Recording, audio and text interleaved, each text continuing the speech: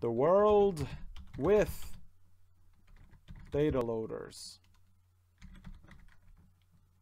Right, so let me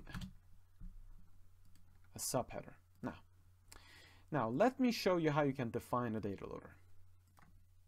So let me define a variable called DataLoader. Now this is just a variable, right? I'm going to create an object, a DataLoader object. So DataLoader, remember this DataLoader is the thing that we have imported right here, right? So this is the class. Now we're going to create an object of this class beautifully, right? So that is our DataLoader. What is it waiting for? So you can pass, you know, you can literally pass any iterable, as far as I know, any iterable object of in Python. But in this case, our iterable object is our dataset, right? And that's it. So this is the most basic way of using this, right? And I'm just going to run this. Oh, it's not defined. I think I haven't run this maybe. Oh, sorry, it's capital L. I think I have, yes. These errors are good. It's nice to see these errors. They're good reminders. Now, let me show you how you can iterate through this, right? So for, I don't know, sample in DataLoader. What I'm going to do is I'm going to grab the image, right? So the image is going to be, so let me call it image. It's going to be sample. Again, remember, this is again the same dictionary, right? This time we're accessing it through our DataLoader. That's all that it is.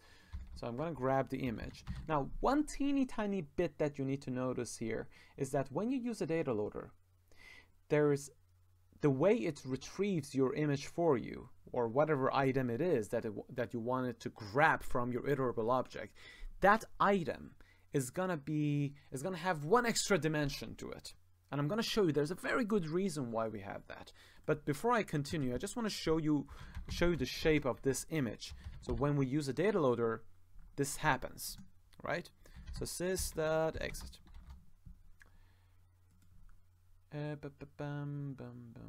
What am I doing here? Sorry, image.shape. Yeah. What's the problem? Yeah, because Jesus, what's wrong with me? Image, right? Right, great. So this is a dimensionality. So what is this one over here? Why do we have an extra dimension? So I already know that I have one image of these dimensions. So why does Pytorch feel the necessity to tell me? There's a very good reason for that. I'll tell you in a second, okay? So let's just say we have it for now, right? So because I'm gonna plot this image exactly like the way that I did before, so we never had this problem of having that extra dimension. So I'm just gonna get rid of that extra dimension, right? The way to do it is through this command squeeze. Again, it's a command that you can run, you know, on either you can run it on tensors. Also, you can run it on NumPy arrays, right? So if I do that and then print out the shape, you notice that that extra dimension has disappeared, right?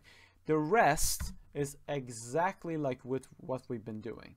Again, the rest is exactly the same. So I'm not going to put any title because I mean that's beside the point.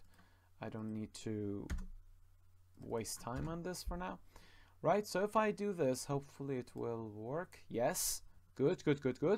So let me stop it, right? So these are, again, so you got all of the tumors right in the beginning, and then you'll have all of the healthy images later on, right?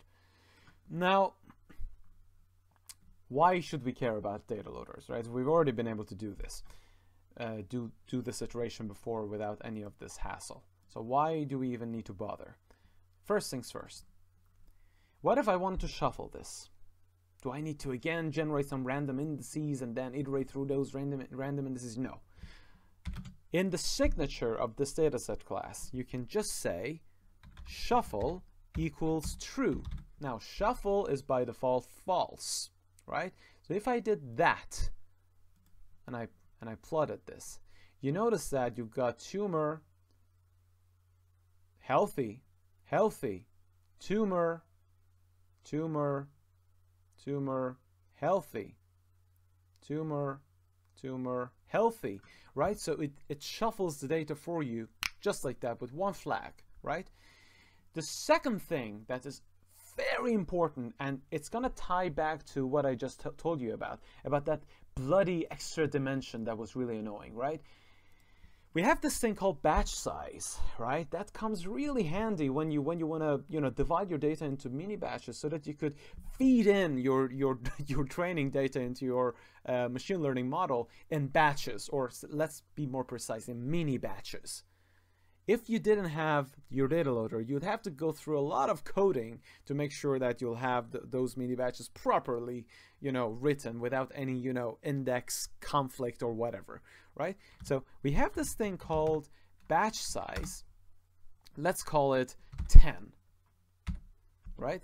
What this means is every time you want to grab something from that MRI dataset object, it will not take only one of that thing. It takes 10 of that thing, right? So instead of having one image at every iteration, it will grab 10 images at every iteration. And I'm going to show this to you.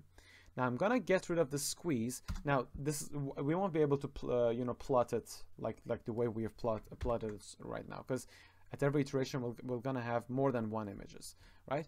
So I'm going to show you the shape. Maybe print image.shape. Yes. Now, what do you think the shape of this image will be, right? What do you think is it? It is. Is it going to be 1 by 3 by 128 by 128, or something else?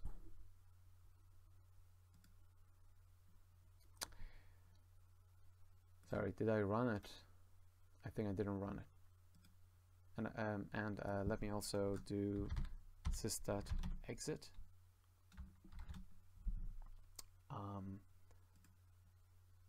Let me run this now. See what happened. so I stopped the iteration, right? Now the shape is 10 by 3 by 120 by 128. So it means that every iteration I'm getting 10 images, right? This is fantastic. With only setting the number of the size of your mini batch here as just one parameter, there you have it, right? With only setting shuffle to true, all of a sudden you have everything shuffled up, right?